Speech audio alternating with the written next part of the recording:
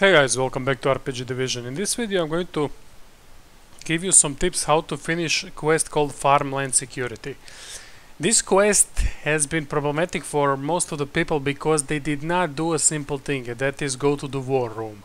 In order to complete this quest you need to go to your war room, war council, go back to Haven, and then order one of your 3 members to go and build watchtowers.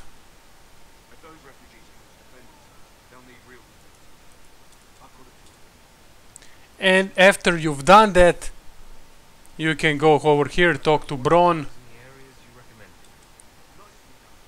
and the quest will be done. There we go, Farmland Security done. So as I said, you guys need to do this. Go to world map, go to Haven, and after you're in Haven, go to the war room. You should know what war room is by now. And afterwards click on one of these icons above Hinterlands. You will see build watchtowers. After you've done that, after you've sent one of your guys to do it, he will need some time to do it, about an hour or so. Then you come back in an hour to the war room and they will say it has been done. Get the report, get back to Hinterlands, and you can finish the quest. Thank you guys for watching, and I'll be seeing you in one of the upcoming guides.